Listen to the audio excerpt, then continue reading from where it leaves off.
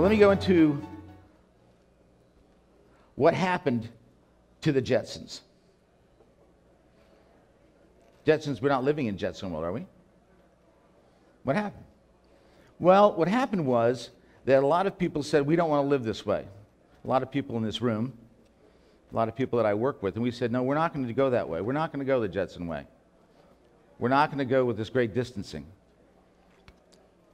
this psychological distancing. And let me just quickly talk about that psychological distancing. We saw this sort of, this, with Purcell, we saw this efficiency drive. We see this, you know, if you love efficiency, you'll always end up by wanting to support compulsion, including elimination. Does people here know what efficiency, you know the definition of efficiency? Maximum input, right? Minimum effort. Sorry, maximum output for minimum effort and minimum time. Maximum output for minimum effort and minimum time. Our entire industrial agriculture system, our entire system is based on that, efficiency. You know, the minute manager, I think there's the nanosecond manager out there somewhere, right? That is one of the great ethics behind what I talked this cold evil, that we have to have an efficient society, right? What if I were to tell you, which is true, that I have a daughter and a son, Kailani and Nicholas, and I treat them very efficiently? Minimum input of affection and attention for maximum good grades and good behavior. Good parent? Terrible parent, right? Right? I love dogs, and my relationship with my dogs is the most inefficient relationship imaginable. I lavish love, affection, and care on these animals who produce no work, no value whatsoever. You know, they pee on the rug occasionally or chew a baseball glove, but you know, it's a horrifyingly inefficient relationship. And, you know, imagine being an efficient friend. You know, 3 in the morning, Andy, this is Cindy, Joe left again. You know, I know you got a degree in psychology. Can you help me out here? Sorry, I have a talk to give tomorrow in Melville, New York. That would be an inefficient conversation for me.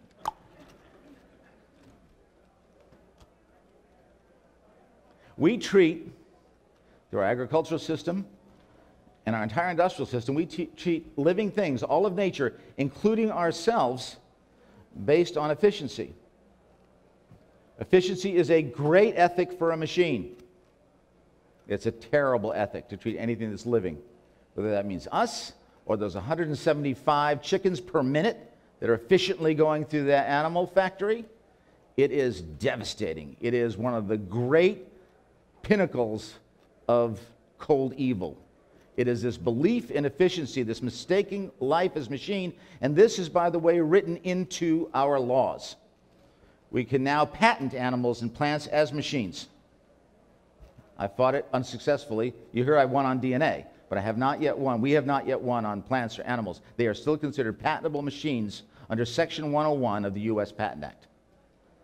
So this isn't just, you know, Philosophy 01 or Sermon 01. This is actually written into our laws.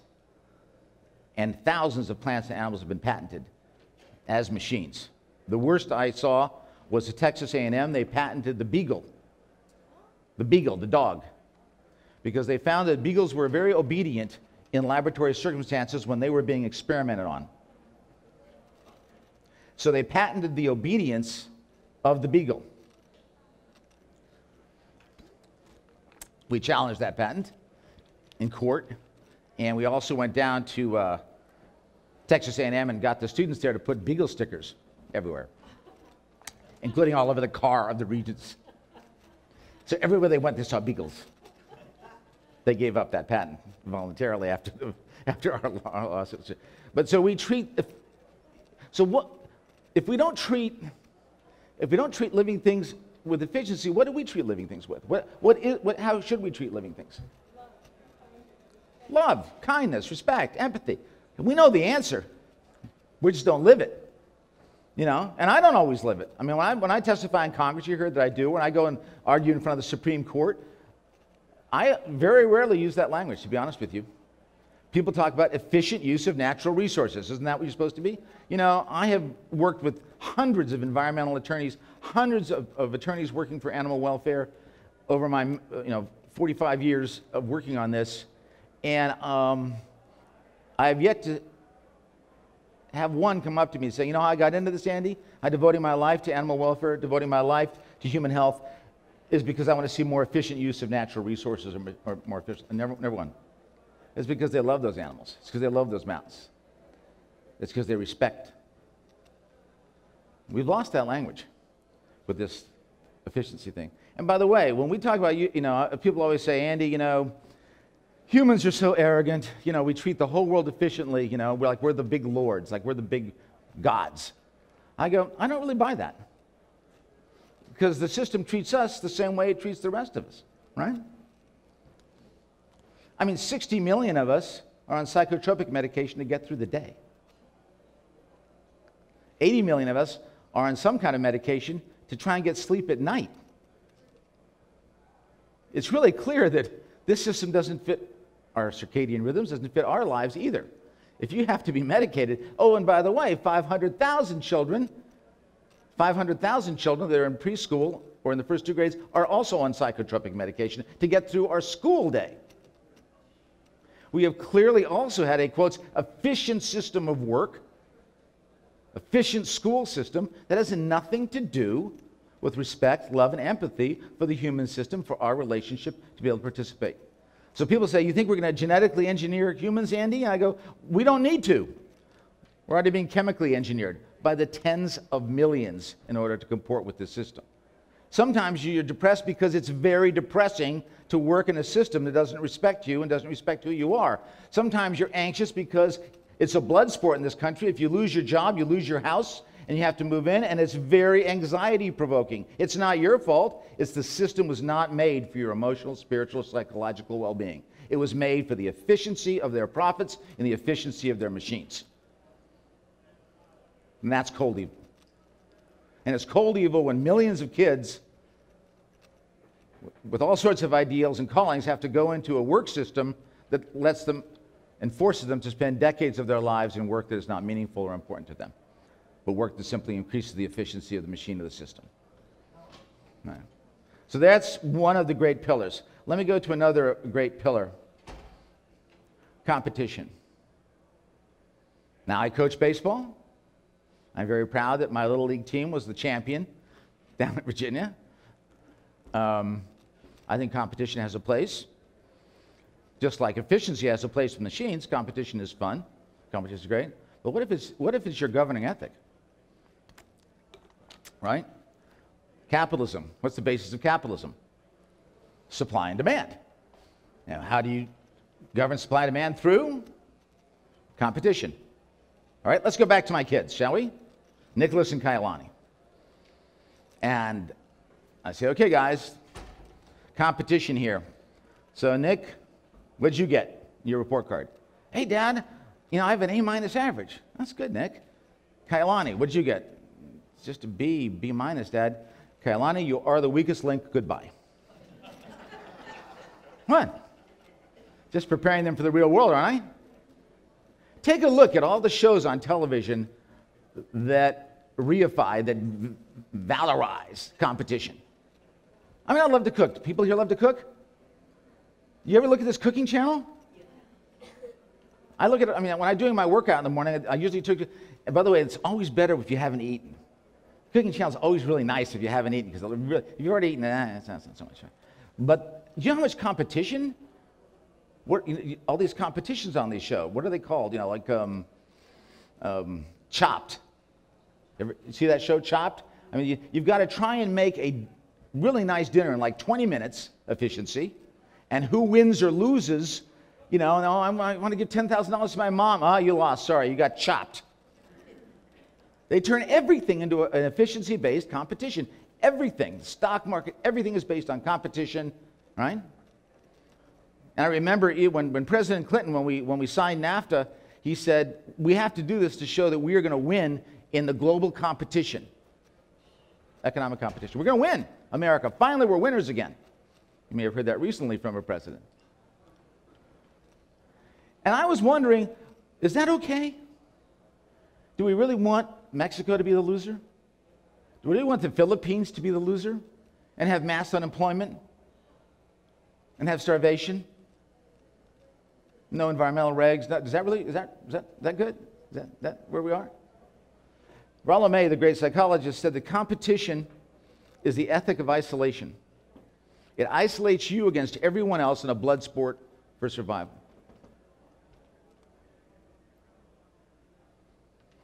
And the terrible thing about it, and many of us have experienced this, I know I have, is that when you lose in this competitive game, this blood sport, when our society has become, and even worse under the current regime, you don't drop out. You just try and work harder. And that's sad, because everything from the bedroom to the boardroom now is competitive. We're all like competitive commodities at the, looking for the date, getting online. Everyone's in a commodity, trying to sell yourself to a boss, trying to sell yourself to a college, trying to sell your child to a private kindergarten versus the other kids. Everything is competition. Everything is based on that. And that's certainly the ethic of the current administration. Is that how we should treat living things, whether they be our plants, animals, ourselves, our children? That's cold evil. What's the ethic we should be treating with? Cooperation. What else? That's great. Cooperation, I think, is the primary one, yeah. But also care and cooperation, right? Empathy, right? I'm with you. I walk in your shoes. I don't try and take your shoes. Now, you can check this out. This recently was up on Huffington Post last week, or 2 weeks ago, I don't know. I wrote a piece, and it's important, I think, in this, to try and change this ethic, where I mentioned that if you look at everybody in America who gets up to take care of something, not to make more money, and by the way, organic people make profit, a lot of the good people here are making profit on their, I'm not saying profit is always bad, certainly not. But putting that aside, all the people that get up in the morning to take care, which means to protect, to maintain, to care for something or someone or something in our country, it's about 40 million adults. Many more than are in manufacturing, many more than are in finance. Yeah, that's all the people that are out there, like my organization, all the NGOs out there. That's the 14 million voluntarily stay-at-home moms and dads. That's our military. That's all the firemen. It's all the policemen. It's all the people that are working in our parks, all the people that are working, the nurses, all the social workers. No, they're not getting up every morning to try and be competitive with anybody. They're getting up as part of America's care community. 40 million strong. When was the last time you saw a television show on that? When was the last time you saw them honored? And then go back and see how many channels tomorrow are being devoted to the stock market, competition, sports. So efficiency has to be balanced with empathy and love when dealing with anything that's living. In any organic farm, any farmer I work with, they love their land. They love what they do. And competition has to be balanced with cooperation, empathy, and mutual respect. That's how we can look at this change in consciousness. And there's a couple of other things. One of the other problems that we have that is really behind a lot of this, and this Vern Purcell told me too, he said, Andy, unless we do this, you see, pigs just are not in and of themselves good enough. They don't represent progress, right? So let's take a look at progress, because people often assume that progress means more genetic engineering, more patenting, more free market. Well, to me, progress is an incomplete sentence. What does progress mean? What does progress mean to you? Progress towards what? Right? That's the question you have to answer. When I go to colleges and I lecture and I talk to these college kids, they have lost the capacity quite often to imagine that they can actually redefine progress to something that they want, a society that they would actually want to live in. Well, that's tragic, because that is the question. Progress doesn't exist. It's an incomplete sentence. Progress towards what? It's like when somebody says to you, hey, my friend Charlie made good. And you wait and you wait. He says, what's the matter? Made good what? Shoes, poems, crops, food? Incomplete sentence. Is a world full of genetically engineered crops that feed virtually no one, is a world where 10 billion animals suffer unconscionable torture every day? Is that progress? No. No. And that's one of the great things about organic.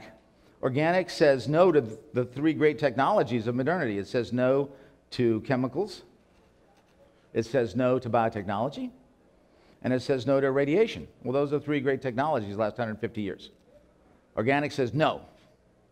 And then organic has the nerve to say, and that, my friends, is progress.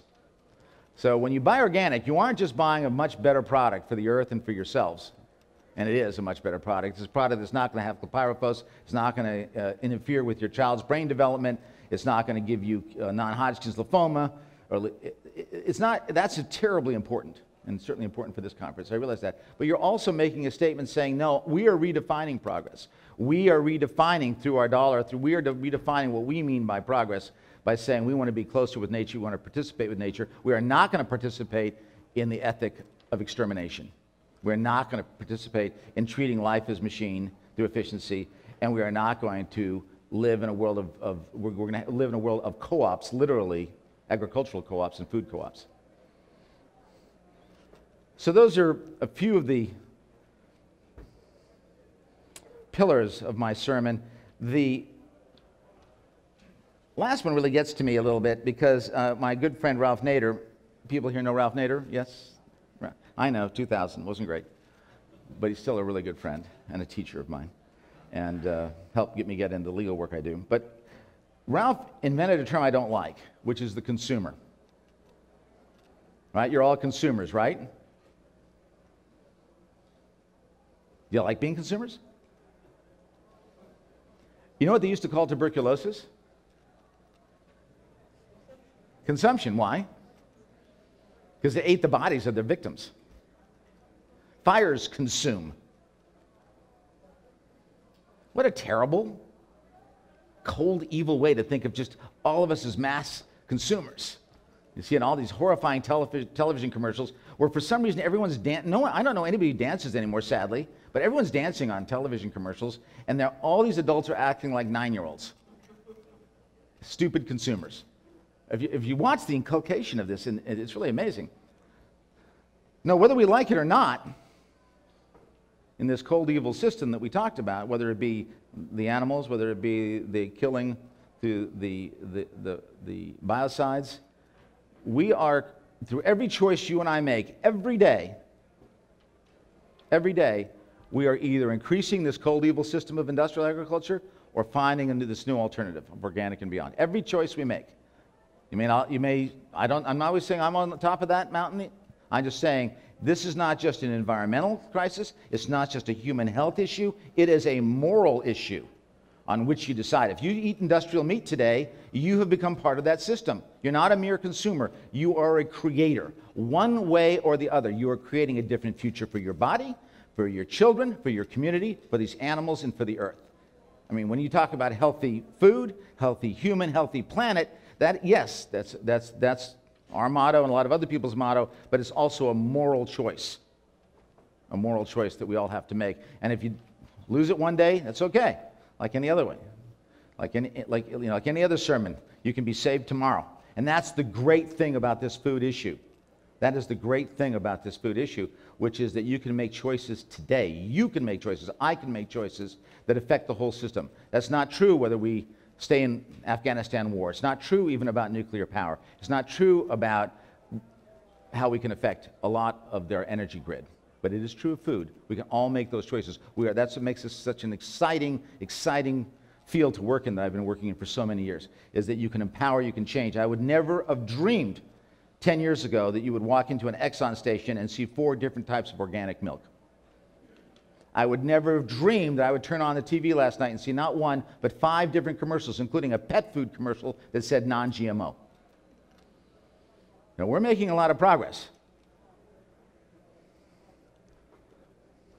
Now, let me get a little more specific here at the end, and then we'll go to questions. one of the problems I think that we face is it's not always clear what the alternative is.